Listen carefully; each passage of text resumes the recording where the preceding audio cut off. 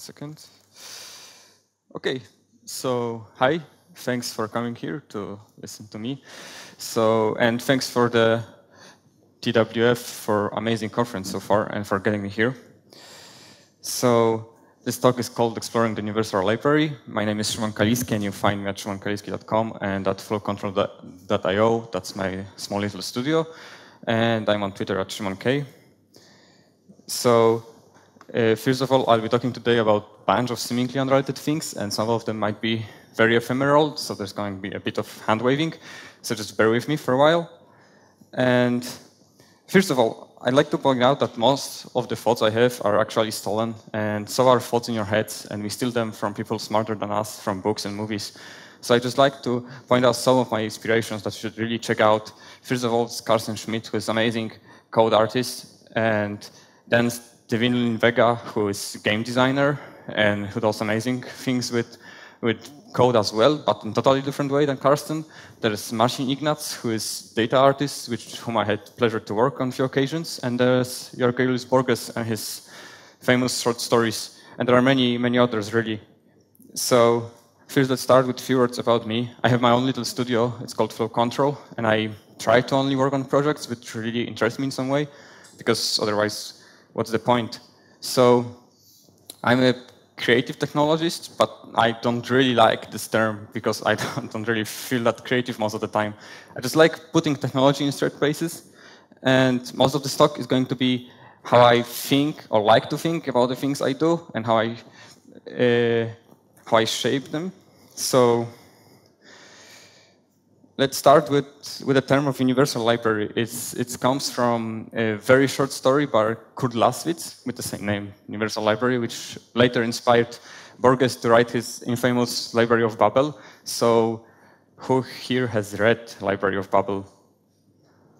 Okay, that's great. So you should really check it out. It's only, I think, 20 pages long or so. It's a story about infinite library containing infinite hexagonal rooms with each of these rooms has, I think, 500 books filled with all the possible permutations of letters in English alphabet. So there's a complete set of Shakespeare's work in there. There's your life story up to this point right now, listening to me speak, and until you die. And there's also all the books that should never be written. There are books filled with letter A for the whole 500 pages. And there are librarians exploring this place. And at some point, they come up with the idea to start burning books, which make no sense, aiming to leave the library only with books which have meaning. But then, because library is infinite, it takes really, really long time. So language evolves, and they come to the conclusion that maybe they burn books that really made sense right now, but didn't when they started. But then again, there's infinite number of books just differing by a comma somewhere, so we shouldn't be that worried. But what I'm aiming at is that language is extremely inspiring for me.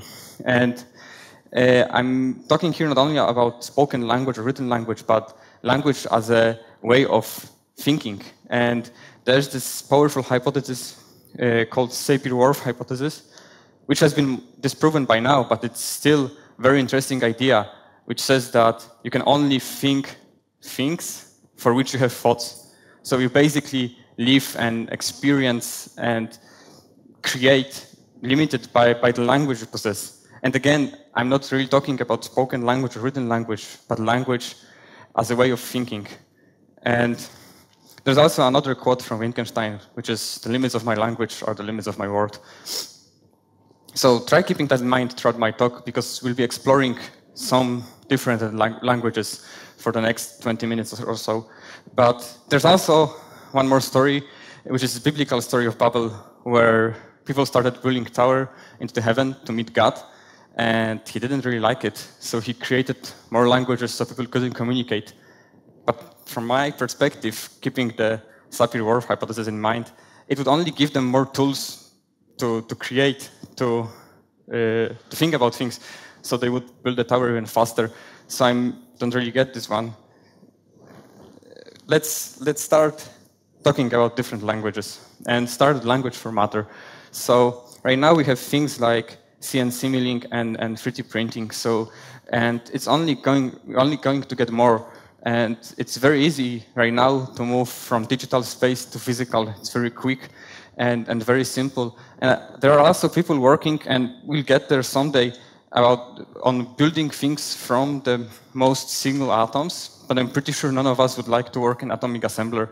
So my thinking here is that we need more tools and more ways of thinking and shaping matter in computers. So here's a very short demo where I'm playing with a bit of closure code. It's really, really simple, but the important idea here is that I never think where a single vertex goes, where all the points are. I'm starting with circle and then sampling it three times to get a polygon, thus getting a triangle. But I never think where each one of those points comes. I can extrude it to make it 3D, and I can also move very quickly to 2D. This is a set of libraries from Carsten Schmidt called Think, and it allows you to very easily think about shapes and matter in terms of a pipeline of transformations on things instead of calculating where the points go and how to triangulate meshes and how to do all those complicated things. So Carsten has been doing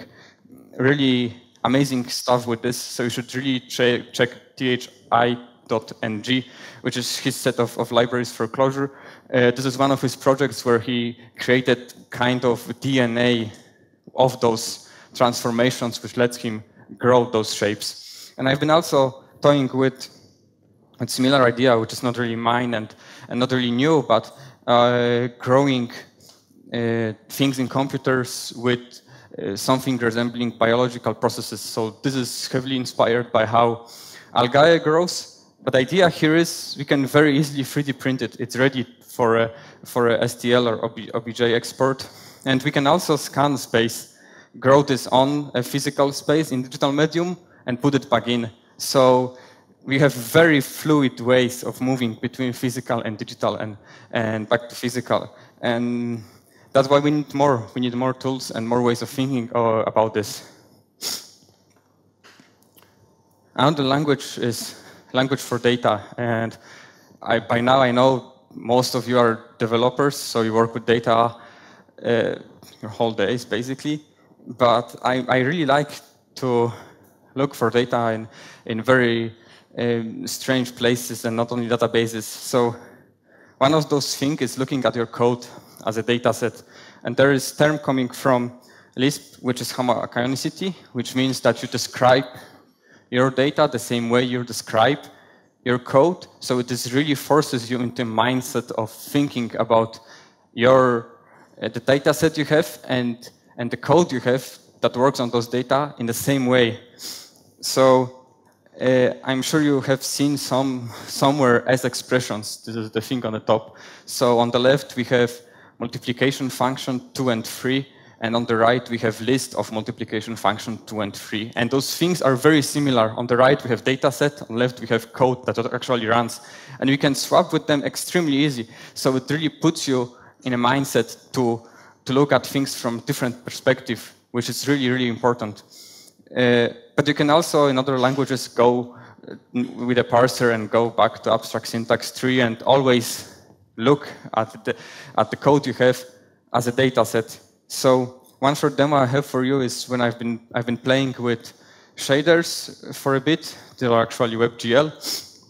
And I really hate this moment where I want to interact with something, but in order to do this, I need a UI. I need to switch back to JavaScript, create the UI part, do the piping between CPU and GPU, and then I can switch back and move the sliders. And then I come up with another idea, so I need to do it again and again. And the feedback loop is extremely long. So I wrote a very simple piece of code which analyzes the abstract syntax tree of the shader and then grabs all the variables that start with the UI, those two letters, and then based on the type of that variable, I create appropriate UI. So here you can see I, for example, have uniform of vector 2, so it's 2 values, and I get 2 sliders, basically. But it all happens behind the scenes and for me, and it's only because I could look at the code as a data set that I could do that. So data as relations, and I really enjoy looking at data as graphs. And one of the earliest experiments I've made was this. It actually makes sounds, but it's deliberately not here because it's not that nice. It was in the early stages of web audio, and I never came back to fix it. But anyways, you build up this graph, placing those dots and connecting them with lines. And there are little green dots or grayish on this screen, which go around, and when they hit the big one, they make a sound. And depending on the position of the dot, the sound is a little bit different. So you start thinking about musical composition in terms of space. And this is something that I really like, of putting you in this unfamiliar situation and trying to force your brain to look at things in a different way. And I had a chance to work on something, work on an interactive movie with a set of filmmakers. So the basic idea is that it runs in your browser, and at the end of a scene, you can choose if my interactor should go left or right, or do something else. It's up to the filmmakers. When we started working on the project, we really thought about only having like 6-7 scenes and then maybe 2 alternative endings. So something really small. But me, coming up from developer background, I really didn't want to hard code anything. So I've made them this very simple tool where they can drag and drop the movies, connect them together, and it grows out a JSON file structure which then lets me make the front end alive. But when they started playing with this, they really saw a power of connecting those things together, and we ended up with a story like this. And it was really only because of the tools we've made for the project, for the little language we've built for working with this medium that we were creating, we were able to do that. We would never think about this when we started. And for me, graphs are also really powerful to express computations. And this is one of the tools I'm working for a company called Helmut Lobby, which is a company founded by DJs. And they have this idea of very easily transforming MIDI signals, so something coming from your audio controllers, acting as a middleman, and then coming back to like Ableton or whatever digital audio workstation you are using. So allowing you to very easily doing complex stuff with live MIDI data. And this wouldn't really work as a set of okay, not okay, radio buttons or whatever. And it's also not really a language. It's for sure not Turing complete. But I'm not sure in what space it really relies. But I'm sure that it puts you in this place of looking at the thing in a different way, which for me is really interesting. So let's talk about language for art. And just as a disclaimer, this is art with a small letter A, because don't get me wrong, there's a set of amazing artists doing really powerful and deep stuff with computers, and I'm not one of them. I just like playing with stuff. And for me, when you work with art in terms of computers, you really need to choose some kind of fabric, so what you focus on. And interaction is an extremely simple one, like the first one that comes to mind, but you can still get out some interesting things out of that. So here's a short video for a project I made with my good friend Marek Straszak, where we created these 5 deconstructed platonic solids, and each one of them had a little solenoid, which is just a motor that hits things. And you could control them from this simple UI on a touch screen.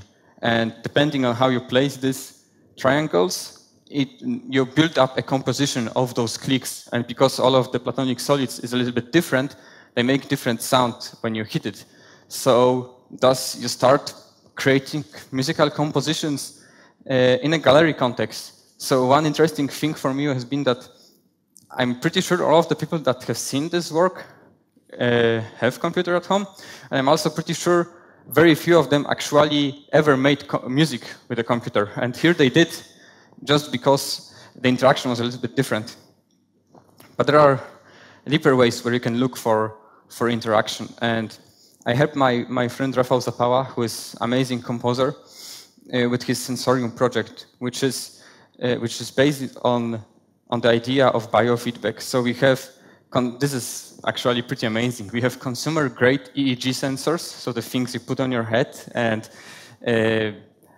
they basically detect the neuron activity near the sensors, and thanks to that and some software, we can infer if you are relaxed or start to meditate or are stressed. We also had galvanic skin response and pulse sensors. So combining all this data together, we're able to infer a bit how you feel, all through the lens of this hardware, not the real, if it ever exists, how you feel, but the view of the hardware and software on you. But nevertheless, this then controls the composition that Rafa has made. This is a little bit like a neoclassical score, and it can change and react to how you're feeling. So you end up in this strange position of this feedback loop when you start listening to music, which changes based on your emotions, and then your emotion change based on that. So you end up in this circle of you and machine working together. And I also had the chance to help another musician to play concert using human heartbeats. So I've created these 12 little bracelets which read your pulse from your finger. They also had accelerometers, so they detect how you move. And based on that, tempo of the music changed and the sound changed. So you listening to the music started impacting how the music is being played, even though there was still an artist creating the music. So ending back the last slide, I really like that right now we are coming to a conclusion that human bodies and how we act and what we do is actually a huge data set. And there's a lot of very easy ways to get something out of that. And choosing another fabric when we are with data sets is to actually work with data in terms of art. And there's even data art term, which is actually data visualization that you can't really understand looking at it. So I worked with Marcin Ignatz with his studio Variable. I think that was last year or 2 years back on the Google I/O, where we created this animation running on 27K display, which was huge. And those dots represent Android devices. Color represents the size of the screen, and they land up on a globe inside, so it's only 30 seconds or so. The interesting part of this project for me has been that we started with making tools and exploring, because we got, I don't know how big data set, I think it was 1 billion devices. So we really needed to create our own language, our own way of thinking about this. What does space mean? What does the color mean? Where they actually are on the globe, can we infer something from that or need to move somewhere else? So we're very rapidly working in terms of shaping our way of thinking about what we've got from Google. And we have some pictures that never made it to the final set. So if you're a developer, check out PexGL, which is Marcin's and friends' library for WebGL. And yeah, we used that, and it was all rendered in Chrome, so that's pretty amazing. But anyways, while we are still with art and computers, you can also choose to use algorithms as a fabric. And I don't really have that much time today to go deep into that, but I think it poses some very strange ethical questions, like with things like deep neural networks, or even procedural generation. If you create code which generates infinite number of artworks, are you the artist? Can you actually sell those artworks? Who created them? And can we say computers are creative, or can we give them the same creativity that we have, or agree that they are as creative as we are? There's a lot of very interesting questions. I would really encourage you to check out this YouTube video from PBS Idea channel, Can Artificial Intelligence Make Art? Mike there says things that I would love to know and explain as well as he does. So just go Google for it. And last thing is language for tools. And there's this powerful quote from Marshall McLuhan, who already was mentioned on this conference, which is great. Marshall McLuhan was a media theorist, and he said that, one of the things he said, of course, is that first we shape our tools, and then they shape us. And I have a little backstory to all of that. So when I started doing my own work, one of the first things I made was my own time tracking system. And I would put in how many hours I've spent on a given project and how much I earned for that project. And the focal point of this tool became this huge table sorted by amount of money I made per hour. So all my personal projects, the things I do for fun or for explorations, would fall down to the bottom. And it's not like I didn't know they were there, because I still have my own to-do list, and I know I want to do them, but subconsciously it started hitting me that they have no value. So at the end of last year, for almost half a year, I stopped doing any personal work at all, and it ended up, like, I ended up pretty depressed because of that. And only after watching Devin Vega, who I mentioned at the beginning, talking about his own approach to time tracking, it really hit me that that was it, that the thing I've made that should help me put me in that strange situation. So what I do, I've built another one. And this one, I tried to be much more conscious, because I knew where the problem is. I tried to be much more conscious about how I shape that tool. So first of all, I'm really dividing work into personal things, which I do for myself or for exploration or for playing with stuff. And there's also work, which is still takes much more time. But nevertheless, I try to do something at least once a day. So this is the visualization I like to look up every morning. So each one of those rectangles is a day in a year.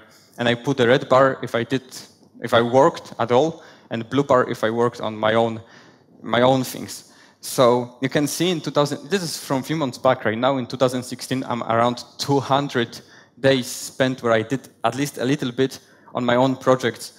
And you can see the pattern in here in 2016. When I start, I really keep on it, because I don't like to break that chain. So I know it's not flashy, it doesn't look really nice, but it needs to send me a message, and it does.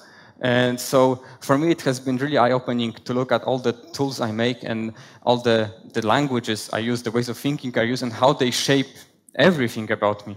So it's really important to be able to step back and look at this from different perspective.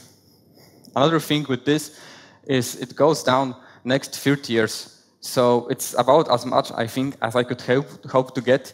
And it really puts me in this perspective. It's a little bit scary, but shows me how I spend my time and forces me to think about what I want to do.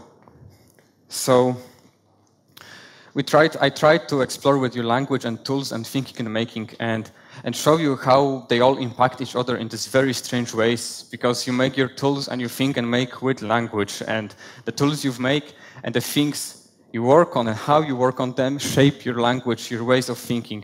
So just try to be conscious about it. And I really believe there's a lot to explore and play around. And this is just, I think, a tip of the iceberg, if not even. And I would say just try grabbing things which interest you, even if they are not your day-to-day developer designer job. Because I really believe there are some kind of meta ideas that float over what you work on daily basis. And if you really focus on only one thing, you don't see the spectrum. So from my perspective, even learning something like Clojure, if I do most of the work in JavaScript, still really changed how I think about the things I make and how I shape them. And it's the same in every aspect of working with things. So you can't expect to be creative and build up new things if you really look at one place and one place only. So yeah, try to be conscious about it and explore and build things even if they don't make sense really. So thanks.